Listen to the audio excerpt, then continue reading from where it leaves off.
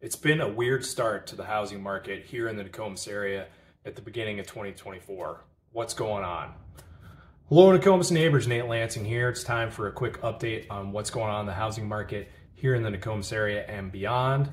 As of today is what, February 6th, there are 28 active listings on the market in all of the Nokomis area. Up a bit from where we were a couple of weeks ago, but not up a ton. Over the past 7 days, we saw six new houses hit the market.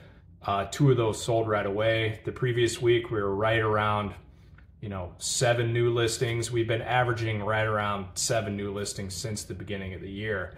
A little bit better than we were in the beginning of 2023, but pretty significantly down from where we were at the beginning of 2022.